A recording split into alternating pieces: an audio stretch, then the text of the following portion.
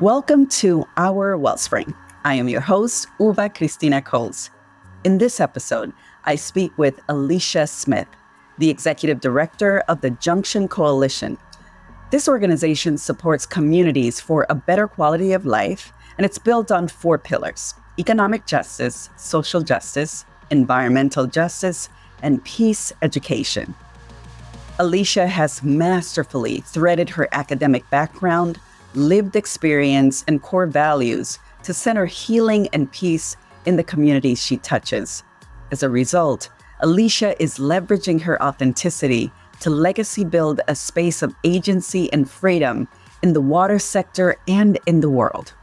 We couldn't think of a better way to bookend the first season of Our Wellspring than with Alicia.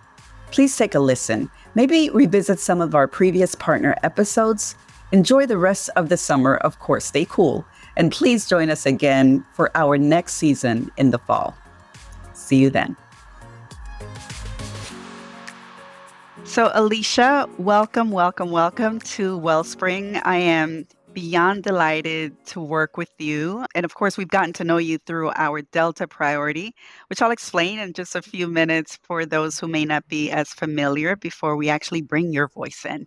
Delta, of course, looks at access to safe and affordable water services. What we try to do is to examine, support, and amplify community representation in utility leadership. So I think if I could distill this, it really means we want to ensure that those in decision-making roles, in influential roles in the sector reflect the communities they aim to serve. So as we have been thinking about Delta and thinking about all of the wonderful work that's happening across the country, we, of course, got an opportunity to get to know you over some time and got really excited about the things you are doing, but beyond that, just who you are and how who you are, I think, shows up in your work. So welcome and thanks for being with us. Thank you for having me. I'm very thankful to be part of the Delta Partners and learn so much from so many of our partners that are present. So this is a great opportunity. I'm happy to hear that. I have to set the table by just kind of laying your flowers at your feet. So if you will indulge me and just give me a few minutes so that others can know a little bit about you. You are a proud native of Detroit, Michigan, mother of 3 children, and together you live in Toledo, Ohio. You currently serve as the executive director for Junction Coalition. In 2020, you were awarded the UWLN Environmental Justice and Equity Expert Award. Your passion flows from your belief that all citizens need information to thrive, and you are steadfast in spreading the gospel that justice work is not limited to the environment, but touches on issues of social and economic justice with the goal of promoting peace, public health, and a better quality of life for all citizens. If that's not enough, I'll give you a little more. Your unequivocal commitment to this work led you to spearhead the Junction Neighborhood Master Plan in 2018, the very first of its kind since 1968. I am really looking forward to learning a little bit more about that. And in your not so spare time, you are completing your PhD. Of equal importance, in Delta, you are known as someone who lives the work, upholds community voice, and believes there is a Junction Coalition in every community that can be invested in to partner with city leaders to do right by their people. Your focus on the intersection of water, people, and justice is exactly the reason I so look forward to being in conversation with you. With all of that being said, Alicia, I know it's a little bit awkward to have someone talk about you, but trust me, it is a pleasure to just learn about you and tell everyone your story. But let me begin by just asking you, how are you doing? How are you feeling? How are you breathing through this moment? Well, through this moment, I immediately went to do not cry. And I thought about my grandmother and, her investment into a young woman who came to her, not quite sure of what I was going to do, what I was going to be. And she took the opportunity to show me, teach me that I was enough, that, no matter what the community is that you live in, whether it's low socioeconomics, disadvantage, that there are opportunities for everyone through an equitable lens of justice, fairness, and a system of equitable distribution of services. And that meant you're going to go to school, Alicia. You're going to do what you're supposed to do, and you need to come back and give it back to the community from that took care of you. So to hear those things and to breathe through the moment, I'm honored, I'm humbled, and I appreciate not only the accolades, but the love and the appreciation that goes along with it. Thank you for accepting the flowers and the love, Alicia. I think there's a lot more where that's coming from. Your grandmother sounds lovely and so well aligned with who you are and the way that you show up in the world. So of course, I want to learn more about you and about your family. But let's begin with a little bit more about your organization, about the organization you currently lead. Maybe we start with that origin story and then transition to your own. So if you could tell us, I think names have meaning. And so when I hear Junction Coalition, I think there is a lot rooted in that. Tell us more about the name, the why of it. We started back in 2014. It wasn't Junction Coalition at first. It was Maturing Young Men and Aspiring Young Women, which was spearheaded by a 14-year-old young man after the Trayvon Martin loss. He said, we don't have to be what the media portrays us in a predominantly African-American community. We're so much more. And he said, will you help me get young men and young women to help the elders to get their homes fixed, cut their grass, teach people about asthma and things that are hurting us? And then can we work with the police? Can we work with entities that are stakeholders to lift up the voices of young people and to lift the voice of the community? And at the time I was going to school for education, I became a kindergarten teacher. And I said, sure, we can do that. And this young man being 14, he didn't know all of the ins and outs of a nonprofit.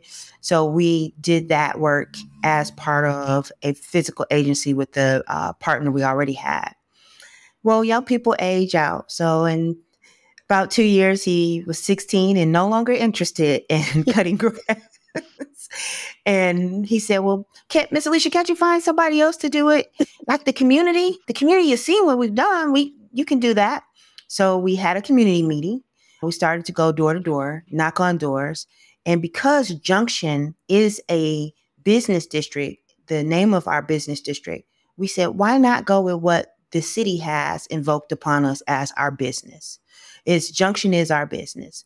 And so we went and we said, and why not create a coalition of more than just community, but of public utilities, the people who serve us. And that way we will be the public in the public service, the public in the public health, the public in the public utility. And so we got together and we got voices that were strong, like Mr. Robert Rivers, who lives in the community. We created at first we were not a nonprofit because there were so many nonprofits. And so we said, no, we're going to just stay, like we are working through the fiscal agent. But Mr. Rivers said, no, we're not doing that. I've been here for over 35 years. And we need something to call our own. And this was the community speaking. And Miss Bush, one of our young ladies at the time, who was 96 years old, said, you get to do this work because we've supported you.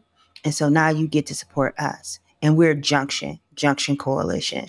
And so we truly became organic from the community ground up. It was the people living on Junction, living in the community, living within the business district, who said, we want to be able to have safe, affordable drinking water. We want to be able to have not vacant land that is just urban green space, but also beautiful, usable green space. So we adopted Junction Coalition from hugs to bugs, holistic urban green space to beautiful, usable green space. And that's what we did. We started with $5. Everybody gave $5. So we went from $5 donations to, writing grants and philanthropy and support and being able to buy our own building and create support and benefits for the entire community. It's an incredible story. That is an incredible story. And I love hearing that it all started with just a young person's desire to do good work that mattered to the community. And then at some point, he handed the baton over to you to continue with it, and to hear all that you're doing is incredible as well. For those who may not know just yet all that there is to know, we probably can't cover everything in just the time that we have together, but what do you want the world to know about not just the work you do, but how you do it? I think that it's important for everyone to understand that Junction Coalition is built on 4 pillars. We ensure that those 4 pillars intersect. So there's economic justice, social justice, environmental justice, and peace education. As a doctoral student, I was sitting in the classroom, and my professor, Dr. Snowart, who was sharing a lesson on environmental justice, said it just can't be environmental justice. And I was thinking to myself, as a student coming from a predominantly Black, low socioeconomic community, it's not just even environmental justice, because we were suffering from all kinds of harm. And I began to look at what we were learning. We were learning about social justice. We were learning about economic justice. And I am a student of peace education. And so for me, I said, everything we do, I want it to be founded in those 4 pillars. So when we began to do, the city of Toledo received the Toledo Waterways Initiative, $14.5 million for combined sewage separation.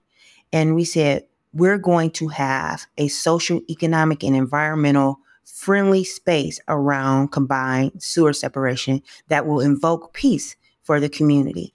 So folks were, Alicia, what are you talking about? How do we do that? It's just combined sewers. But we began to teach people the importance of having the separation. We began to teach people about the green infrastructure that was going into place. We took 3 abandoned homes that were just blighted and had to come down and created bioswales that reduced the flooding for 15 miles. And those things changed the lives of the individuals who were suffering economically, having to pay for Roto-Rooter, having to have someone come in and, get their basements back in place. We helped families who were walking across abandoned, blighted buildings to see beautiful spaces that had native plants and monarch butterflies and things that their children could be proud of. We helped individuals who needed a place to just go and sit. We put benches in those spaces where they could sit not far from their homes and realize and internalize peace. And so not just the environment, but all of us, all of it, as part of a healing habitat that we could create through environmental justice. You explain it so beautifully, and you're explaining very complicated systems, I think, in such a connected way. I think the average person probably doesn't understand those interconnections. I'm wondering if you could share with us how you became so steeped in understanding how these systems of harm, how these systems of oppression, how these injustices kind of scaffolded, right, and really interconnect. How have you been able to build this holistic view and understanding of environments and economics and peace, and how all of these things work together to either create systems of justice or injustice? The one thing that was important as a kindergarten teacher, I would see students come in and they were sponges. They would absorb whatever their educator gave them. But I learned about the school to prison pipeline, where children who were not reading by 3rd grade it would be decided that they would enter right into the prison system because they could not read. They would become delinquent and then become criminals at some point in their lives. And for me as an educator, that wasn't enough. So after finishing my bachelor's, I went into criminal justice as my master's in juvenile law. And the most important thing was that if a child is drinking lead, there is 0 amounts of lead that is safe for human consumption. And so if a child does not have a filter in their home, that's a system of injustice, because the child can't help whether or not it's in their pipes or in their soil. And so community education and water democracy became extremely important to me, that our children were being impacted by environmental issues that they knew nothing about, that their parents knew nothing about, that there was no voice at the table in regards to what they needed to do. Sure, we had the Clean Water Act and a host of legislation, but the mandates needed to be stronger. We needed to have conversations with legislators and partners, become partners with the public utilities, so everybody was speaking the same language, so that those that were responsible for the service understood the suffering. And so we began to have conversations, community meetings with the families in our community. And the aha moments when you ask someone, do you know a third grader? And I would have them say all the third graders' names and then say to them, does that third grader know how to read? And you would see the puzzled look on their faces. And then I would say to them, are your children drinking water that is infused with lead? And folks would say, do you have a filter? And that concern, because we know that neurotoxins, even when you deal with algal blooms and all of the things within our water system, we need water to live, not just, we're going to bathe in it. But in 2014, there was 500,000 of us who could not drink, touch, or cook with the water that was provided to us. So it was a very scary moment.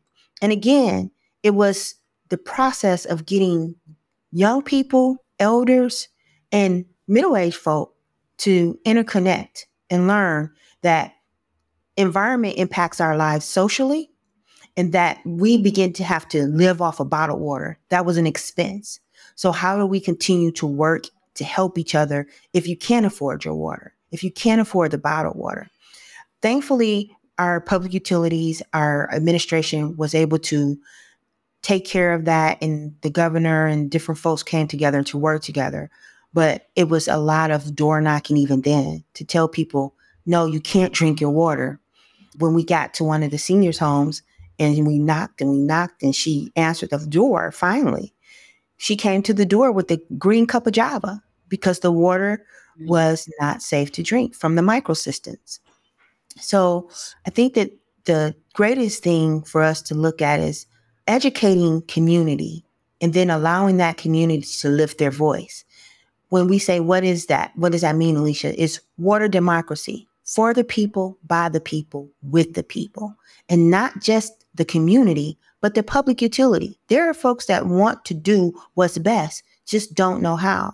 So we created a system called the RING: resources, information, network, and guidance. If you give people the resources and the information, and you help them network and navigate through guidance with them, they don't feel alone. You create an intensive system of support for not only the public utility, but also the community. Then that's the true us in the U.S. That's the us we need to be working on and focusing in.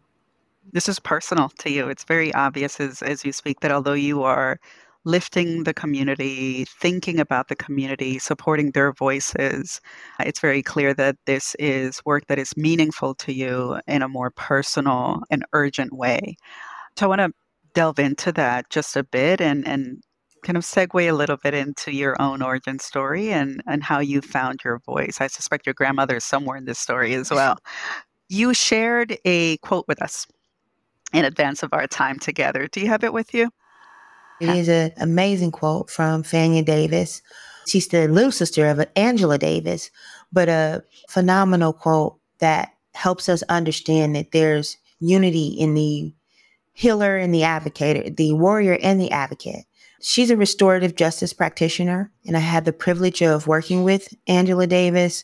As Junction is built around peace, you have to have reconciliation and truth-telling. And so even as we work with our habitat and what has been created for us to use, it is important for us to preserve it as well, to care for it as it cares for us. It's a give and take in any situation, but you can be the warrior who fights for and fights with. You can be the advocate who lifts the voice, and you can be the healer that takes care of. And simply that quote was her way of saying we can be all these things, and there's not one separate, they all align. And that's our responsibility as we teach multi-generations of folks and multiracial individuals. This is what makes us the us.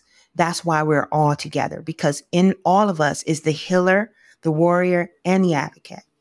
Let's talk about how those pieces live in you, live with you.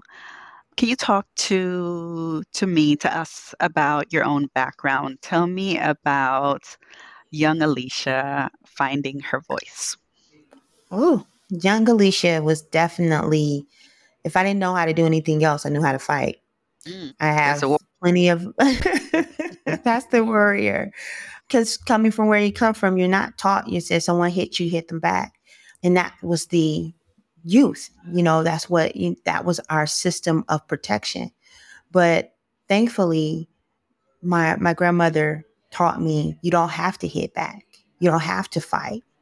You can speak up and you can use your words. You can say, no, don't do that. You can take your pen and write an agreement. And we learn about social contract agreements, even, in our education. I grew up in Detroit. My grandmother was here in Toledo. She passed in 2020 due to COVID. But I was born and raised in Detroit, Michigan, Motown, to which I love. So music is a part of my whole being. And my mother and father were able to have the blessing of godparents for me, which is the time they took care of me and helped my mom and my father to raise me. And again, as a fighter, where there was just not things that were permitted. So I ended up in Toledo because I couldn't be told not to fight, whether it was to fight for what was right, to fight. I didn't too much care for bullies.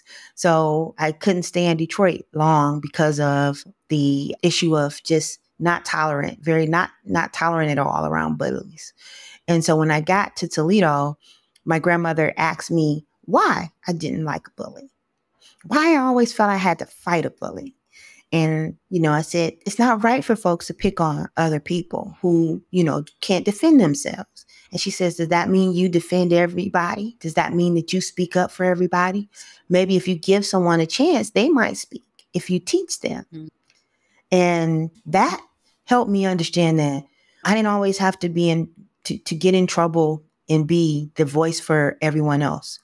So when I began to go to school here in Toledo, that was what Miss Piltz, my 10th grade economics teacher, said, Alicia, you have a way of helping other folks find their voice. And I thought about all the years of fighting that I didn't have to do, not the way I was fighting. And so the advocacy began to say, well, how do you feel and why do you feel and what would make it better? And so instead of being anger driven, I was solution driven. I became result oriented, and not just for myself, but helping people to do critical thinking for themselves. And I was maybe about 15 years old, 15, 16 years old, went off to the University of Toledo, and more of the same continued to happen, whether it was in the Upward Bound programs, if it was in my master's program, and now in my doctoral program, to which my desire is to write around community education and water democracy. Because how can we expect the community to understand anything that is done to them without them? You can't. Nothing about us without us. You have to begin to teach the individuals that we are being served, what we're doing to them. It doesn't mean that they agree all the time or that the mandate will stop. If there's a mandate from the EPA, if there's a mandate from the local government, but it will give an opportunity. It feels really different when you can say, I don't like that. Even if it has to happen, you can say, that doesn't feel good. And that was something that my grandmother would always ask me, where does it hurt? And many times when we go into communities, even in our work and in the work I do, I don't get to go in a community and extract information and not teach people why I extracted it and how it's going to benefit them. That's the human social impact of whether it's tree canopies for heat island effects, whether it's bioswales and rain gardens to reduce stormwater and flooding, whatever it is, we all owe those who we are doing that work to. We talk about a duty and a right. And so the duty is to make sure that we are transparent, and then people have a right to the information. I'm thinking about you as a leader in a sector that is certainly progressing, trying to evolve, and you're a big part of that evolution, but it is still not as diverse. It is still complicated. It is still struggling with issues of equity. So when you show up, a woman, a Black woman from the community that you hail from, and you show up with your full voice, right? And the fullness of your tenacity and talent and knowledge, what does that look like, feel like for you? I'll be honest, when I first started in this work, I would be one of 50 sitting in a room.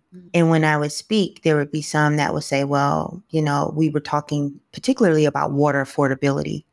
And you would hear folks murmur, well, if folks weren't buying expensive purses and fancy cars, and just so stereotypical and ununderstanding, because if we don't know how to do anything else as a people of African descent, we know how to save money. We know how to, come over a bargain. And so if you don't know people's walk and you don't know their lives, we should not judge.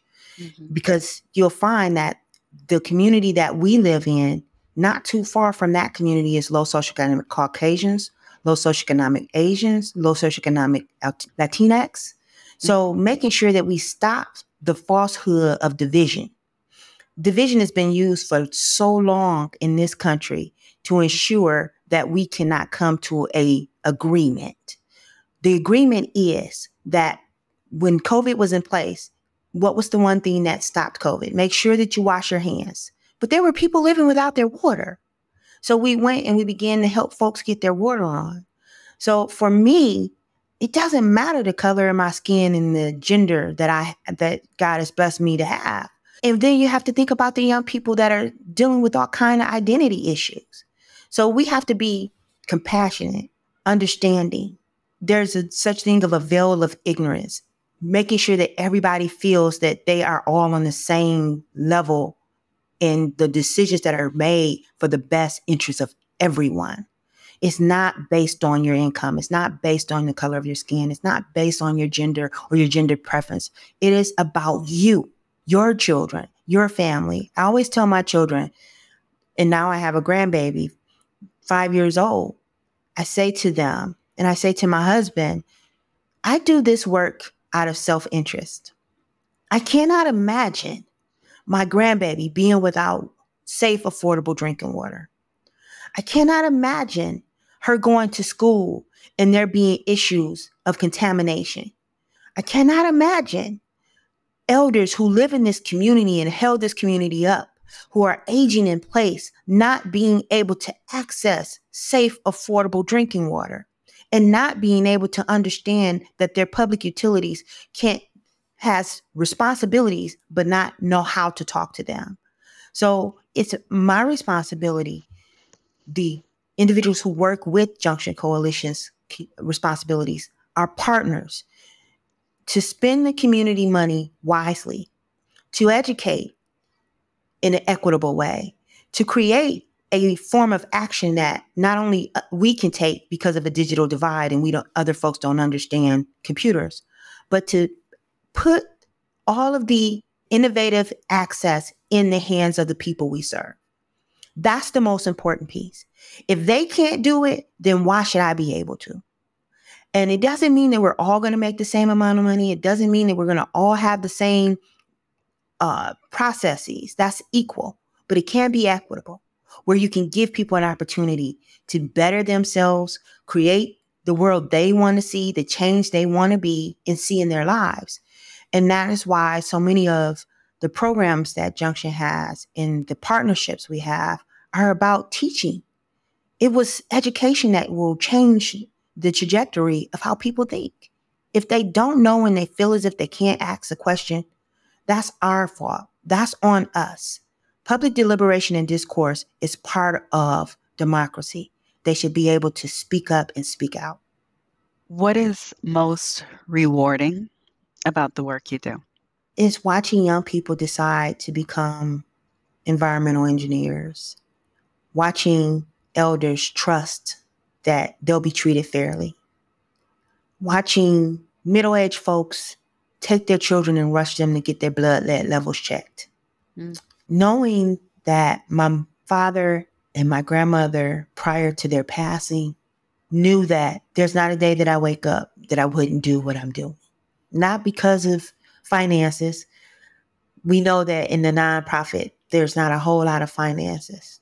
But what there is, there's a whole lot of life. There's a whole lot of purpose. There's a whole lot of hope when people can wake up and turn their faucets on and good quality drinking water comes out the faucet.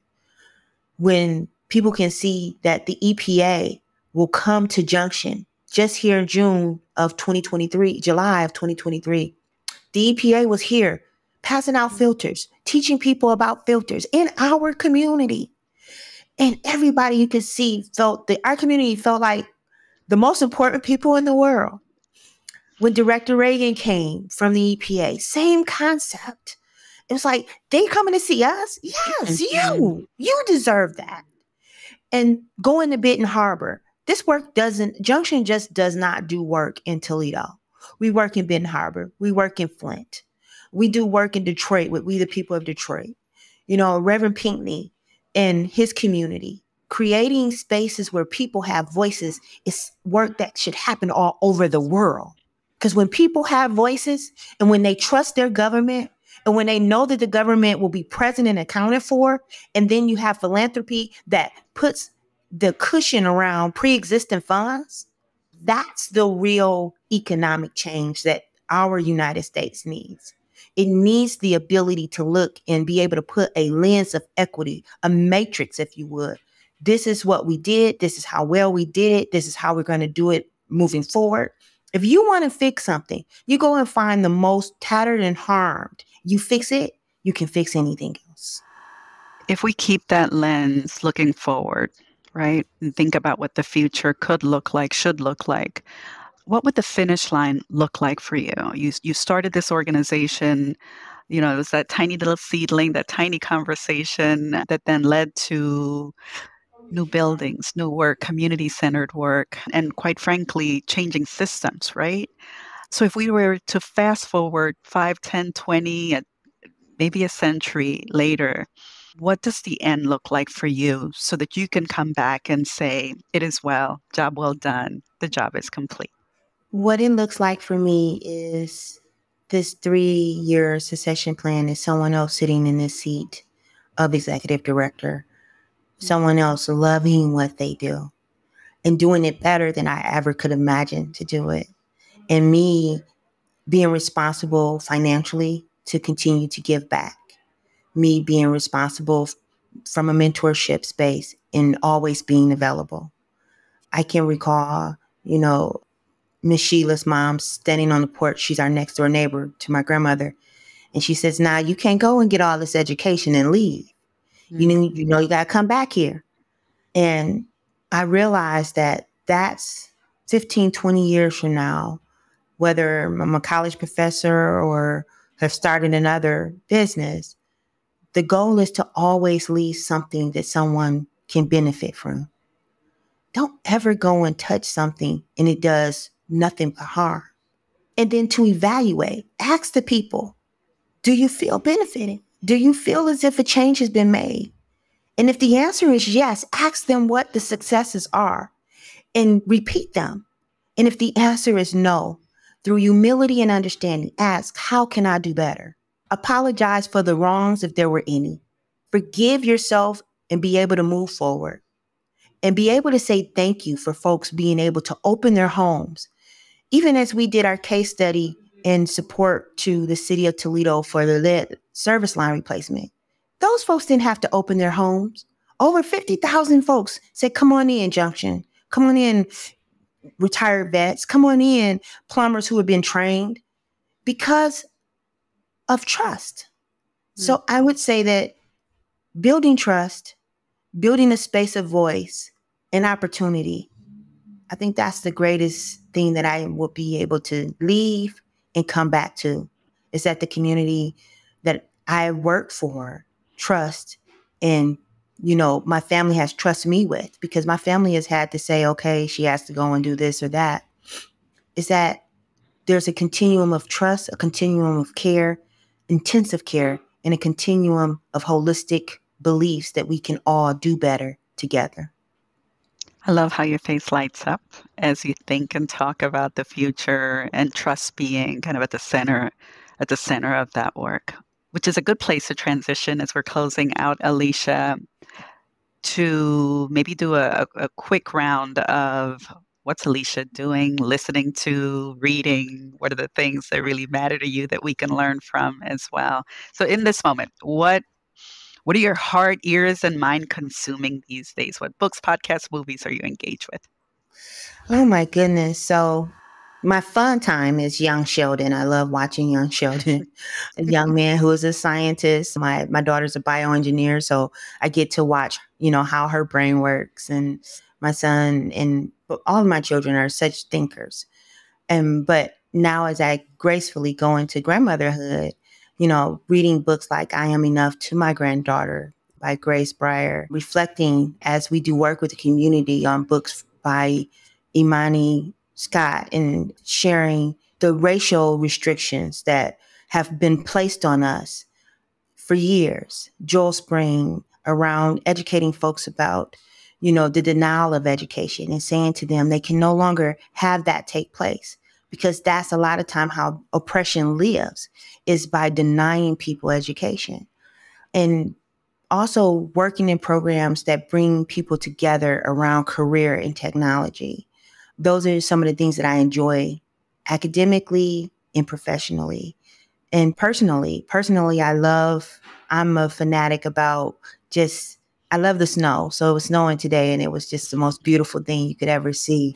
But to watch my grandbaby be able to do math, and she was already reading before going to kindergarten. So I love to watch her come and think that she's teaching me something, because her teacher's just phenomenal.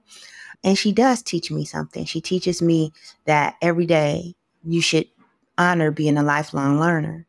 If you can learn something, even from a child, from an elder, from this conversation, that quality of education will change your life for a lifetime. And so I enjoy good music. I love music, whether it's from Frankie Beverly and Mays, We Are One, to India.Arie, to King George. I'm a music fanatic. So I used to sing really loud when I was upset after grandma said I shouldn't fight anymore, because I didn't know exactly what to do. And then voice has always been important. And I think that music helps us to express who we are.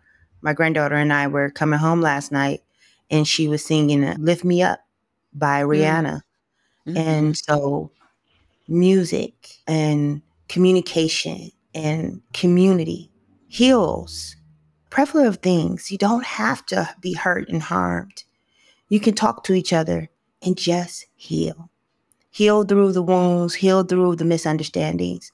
Right now, there's a video by Milwaukee Water Commons, Liquid Gold. And water is the new commodity. It is the new wealth. We need to protect it. We need to be talking about it, being about it, doing about it, so that we can continue our lives and taking care of our beautiful, amazing world that we've been given. We need to give back. Thank you for that. Closing out, just a few prompts that I'm hoping you can close for me or end for me. When I say water democracy, what comes up for you? Water democracy is public deliberation, and opportunity for community to be heard. I am grateful for my family, the community, and a trusted group of stakeholders who knows that when the task needs to be done, we'll get it done together. That's the public utility, the philanthropy, the government, and those entities serve. I want the world to pay attention to the children and the elders, the coming in to life and the going out of life. Pay attention. How we live, what we do. Pay attention to the beginning and the end. It makes a difference for the middle. I am learning that. I am learning in the past couple of years, I've lost a lot of loved ones. So I'm learning to put more life into living, take the time to trust, to write, to record, and to speak as much love as possible. because you never know when you will not have the opportunity to do so. Alicia, I am so sorry for your losses, for your pain, and grounded in and thankful for your optimism and your commitment to getting this beautiful work done and passing the same baton that was passed on to you by that young person. I love that you are passing not one, but many of them over to the community. And I am confident that the ancestors and the people you've lost are deeply proud of you as well. Love that you focus on healing. Yeah, my dad would say it is the process to get to the progress. You Mm. can't think you're going to progress without first the process. And sometimes the process is learning how to go through adversity and then understanding how to celebrate. I think that that's the one thing we need to learn how to celebrate the things that we come out of before something else comes for us to go into. Celebrate. Sorry for your tears, but I hope you know they are nourishing. They are nourishing the ground you stand on. So I'm thankful for you. I put in the chat the quote, and I would love if you would consider reading it as we close out. Okay. Today, I believe there is nothing more submersive than helping to midwife a new evolutionary shift of the human species into an era where we will no longer be entrants with socioeconomic formations and the ways of being and thinking that produce disconnection, domination, and devastation. Instead, we can be present upon the earth in ways that bring healing, wholeness, and a sense of the scarcities in our connections with one another and with all of creation. My mentor and an amazing, beautiful sister, Miss Fania Davis. I suspect that you are a mentor, and I know you are an amazing human being as well. Alicia, thank you so much for spending time with us on Wellspring. Thank you. Thank you for listening to this episode of Our Wellspring. This episode was produced by Spring Point Partners in collaboration with Witty Gritty and edited by Andrew Gormley. If you have thoughts on the conversation you just heard, want to share your own story, or if you have ideas on what we should talk about in future episodes, please check the show notes. You can find us at thespringpoint.com. Until next time, hasta la próxima.